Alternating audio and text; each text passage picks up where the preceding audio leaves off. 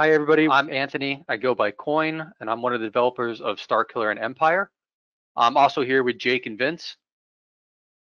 Hey, I'm Jake. I go by Hubble. I'm also one of the developers for Starkiller and Empire. And I'm Vince. I created Starkiller and I'm the lead developer. So we're going to be talking about Starkiller today, which is our threat emulation platform that we use for red teaming. What this allows us to do is to have an intuitive interface that multiple users can log in from and interact with the team server, as well as it has some hooks built into it to the MITRE ATT&CK framework that gives links to techniques within inside of all our modules. And what this setup allows us to do is to have our teams most accurately emulate the threats for our assessments. Since we're trying to emulate that threat, what we're really focusing on is trying to make sure that we're replicating their TTPs, those tactics, techniques, and procedures. Since this is what the threat is going to use to obtain their objectives, we're going to make sure that everything we do in our tests focus around what the threat's going to be and be representative. That includes our infrastructure. We want to make sure that our infrastructure mirrors exactly what an APT setup is going to look like. For example, our stagers and payloads, as well as our implants, will mirror the threats. Our setup will typically include multiple operators across different locations, all connected to the team server. They may be spread out as well to make sure that everything is segregated. So that way, if one server goes down, we're not going to lose our entire operation and burn it. We want to make sure that our infrastructure mirrors what the threat's going to do and are going to be able to emulate what they're going to be running for their attacks. So what you kind of saw in the diagram before is that Starkiller is the UI that connects to our team server. So Starkiller provides a UI on top of the C2 server, in this case Empire, and it allows us to interact as a team. So we have multi-user support. We have a live reporting interface. So anytime a team member runs a module or a command, we're able to instantly see those commands through the interface, and it simplifies a lot of the workflows that are a little bit more tedious through the CLI. So as we mentioned, Starkiller is a GUI interface that interacts with the Empire C2 server. Empire is built on PowerShell and Python, for those of you that aren't aware. With the addition of Starkiller, it can now be ran as either a team server and all in one C2, which means just a person's running the C2 on the command line directly. Like there's no other infrastructure required to run that C2. It has a bunch of adaptive modules. We're up to about 300 now. And then the original project ended support back in August of 2019, but we forked it and have been maintaining and updating it ever since, which is why we built Starkiller on top of it. And we really built Starkiller to address some of those shortfalls that Vincent mentioned to allow for threat emulation and just like a modern red team engagement when using Empire as your primary C2. So ever since we forked Empire when support was originally ended, we get asked a lot why we still think PowerShell is important, because there's a whole bunch of mitigations in place, like script block logging and AMSI and all those kinds of things that do make PowerShell much more difficult when it is implemented properly. But even though red teams have started moving on to C# and other .NET tradecraft, and Microsoft has started kind of focusing protections elsewhere, PowerShell is still a huge attack vector that's utilized like every day by APTs. CrowdStrike came out with a report in 2019 that said as many as 90% of breaches use PowerShell in some way. Now that doesn't mean that PowerShell is their primary means of operations or even that it's the majority of what's being done, but it's still used in 90% of breaches according to CrowdStrike. So we still think it's really worthwhile for red teams to emulate threats using PowerShell, because even though all those mitigations do exist for it, we still see many organizations that are vulnerable to PowerShell because they don't have those mitigations properly implemented. So what we have here is our team server setup running Empire. We also have multiple Starkiller instances, all connected to that team server. That team server is then sitting in a secure location that could be either in the cloud or at like one of our offices. There's then a secure line directly into our server, our cloud server. In this case, it's AWS. That cloud server is then going to reach out to all of our redirectors. We have these multiple redirectors up in case one of them gets burned, and that way, if it does happen, we don't lose our entire infrastructure. Why we do this is this setup allows us to rebuild certain parts of our infrastructure very easily, so we don't lose critical pieces. Yeah, and then just another advantage of setting up our infrastructure this way is that it allows us to really lock down our Empire server on top of using like reverse port forwarding to connect to the AWS server so that the Empire server can't be accessed directly from external our network. We can also lock down it down internally because we can basically lock everything down except for the Starkiller ports. And that way, if our network is compromised, it limits the ability for an attacker to access the Empire server, and more importantly, access the customer data that we're going to be handling, since many times that data is extremely sensitive. So really the main two goals for Starkiller for us is, one, we want to make our workflows for red teams to be more efficient. And we do that by eliminating some of the menu options that were in Empire and making them more simplified. Previously in Empire, what you had to do is you had to memorize or go through multiple menus to be able to set up your listeners, your stagers, and your modules. Through Starkiller, what you have now is you have these menus that are pre-populated. Sometimes they have drop-down menus. And this makes workflows much, much easier for teams. The second thing is the team-oriented engagements. With Empire previously, you can only have one person logged in at a time. They're using that command line interface, and if somebody else wanted to do an engagement, you have to stand up a completely separate server. Now with Starkiller, you could have multiple users all using the same team server. They can share credentials, they can share their results from their modules, and they can generate a single report for their entire engagement. Yeah, and then just to add a little more to that, we plan on future growth for this capability as well, but it also provides more oversight for the team lead by giving them a centralized location to see what their operators are doing, what things have been done, as well as like when things are ran on individual boxes and that kind of thing. It gives them a centralized location to see all that data and keep an eye on the operation as it's progressing. So setting up Starkiller is fairly simple. When you run Empire, you're going to pass the REST parameter, which tells it to run the REST API. There's a default login and password, which you can change. And then to actually run Starkiller, you can either download the installer for Windows, macOS, or Linux off of the releases page on GitHub, or there's instructions in the README to build it from the source.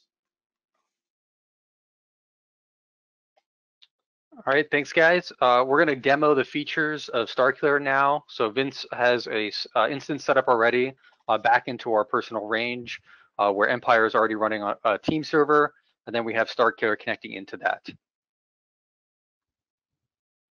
Okay, so this is the Starkiller login page. I'm gonna log in using the default username and password. And we're connecting to an Empire instance that we already have running. When I go to the settings page, we can change our password. We can turn dark mode on and off, and we have access to our API token for connecting to the Empire API. This is useful if you want to interact with the Empire API outside of Starkiller, or if you wanted to use some other tool like Death Star to interact with the Empire API.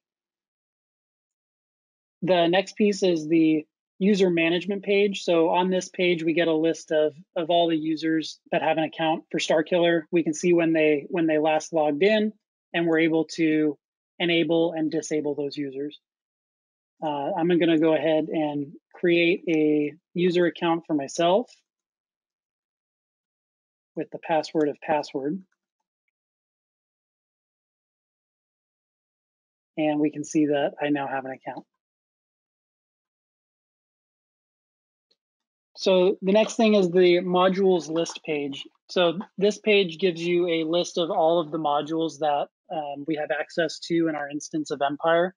And using the search box, we can search down by the name of the module. We can search down by the MITRE attack techniques, and also the descriptions of the modules. So here I'm going to filter down by a MITRE attack technique, and I get the two modules that are in this technique. And if I click into it, it'll bring us to the web page for that MITRE attack technique so that we can get more information about it. And then here, if we expand an individual module, we can get the author information, we can get the description about that module, and then often the comments will have a link back to the source material for that module.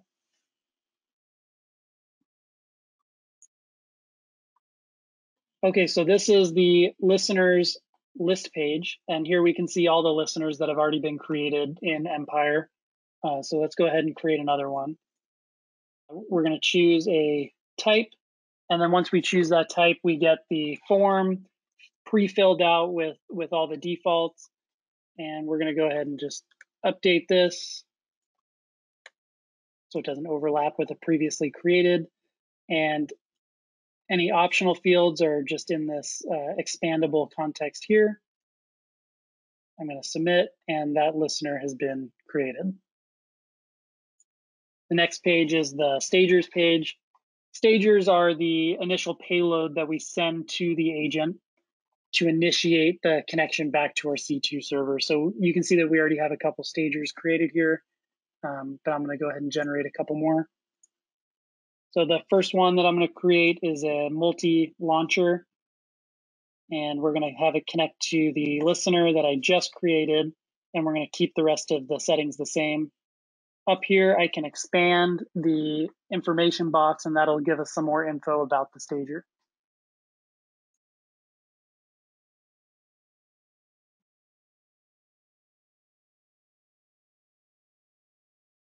Okay, so that one's been created. And I'm going to create one more. This one is going to be a downloadable DLL. And again, I'm going to choose the listener that we just created. I'm going to hit submit. Okay, so now that we've created those two stagers, we can see some information about it, which listener it connects back to, the language, and when it was created. And then over here, we have the ability to copy or download. So this first one that we generated, multi-launcher, has a little paperclip icon. And when you click that, it copies it to the clipboard, because this is like a one-liner that you can then paste into a command prompt or your PowerShell window. And the second one here has a download icon because it's a file, and you can download this file and then get that to your target however you need to get it to them. Yeah, and something that's really nice about this over Empire is that our stagers remain persistent, not only for when we change between menus, but also like if you log out of Starkiller and then log back in, like your agents will still be there. Because in Empire, as soon as, especially when we create like one-liners, as soon as we move to another menu, it's gone, and we have to regenerate it and then cut and paste it and save it and all those things. Whereas Starkiller just keeps it all in one place for us and saves it between, sessions and all that kind of stuff, which is just significantly more convenient than operating directly in Empire. Okay, so now that we've sent those stagers out, we've gotten some callbacks into our Empire server, and so that brings us to the agents list. And here we can see all of the agents that have called back to us. We can see the last time they checked in. We can see the username of the account that we're connected to.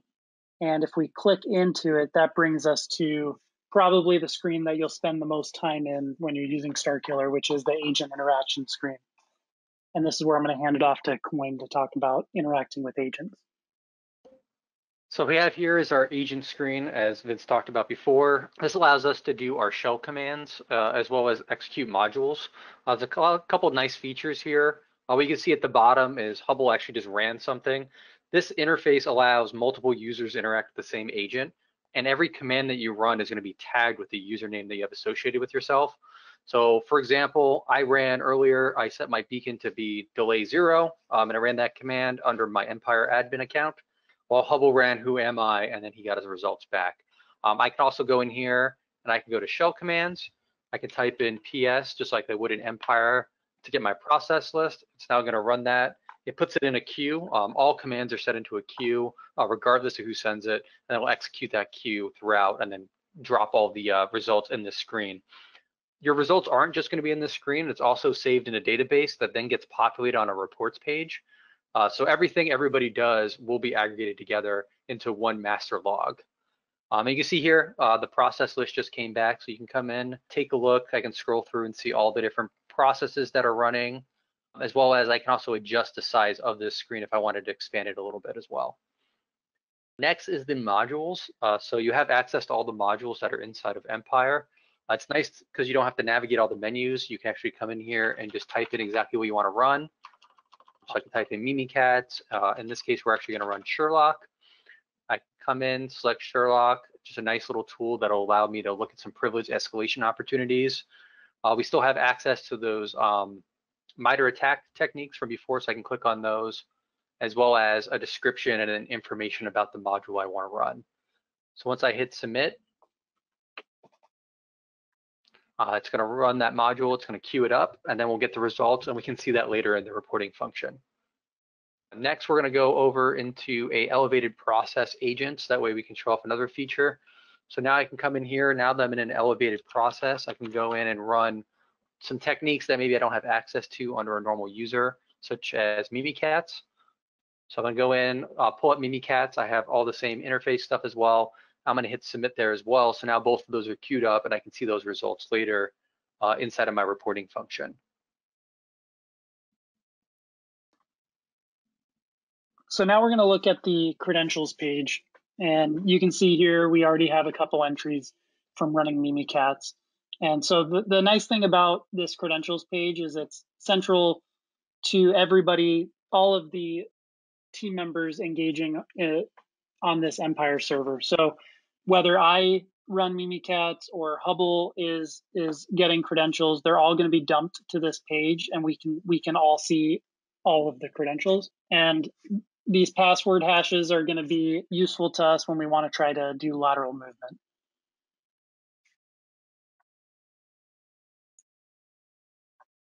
Now, the last piece that we want to show you with Starkiller is this reporting interface.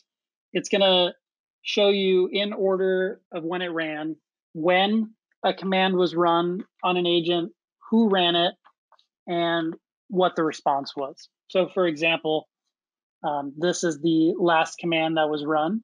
We can see that it was run by Empire admin, which is me, and we can see the agent that it was run on, and we can see the full output of that command. And now just a side note here, you'll notice this function name is just a random 5-character string. That's one of the features that are built into Empire for keyword randomization. So this function name is just a random 5-character string. That string is typically known as Mimikatz, and so that randomization just allows us to prevent strings that are known flags from showing up in memory when Empire is being ran. Okay, so now if we expand another one, we can see the output of the PS command in its entirety. And this page is really useful to the operator of the engagement so that they can get a holistic view of all of the different things that are going on during the engagement. So at the bottom of Starkiller, we have links to the Empire and Starkiller repos. We'd love to get feature requests and bug tickets that we can fix, and we look forward to your feedback.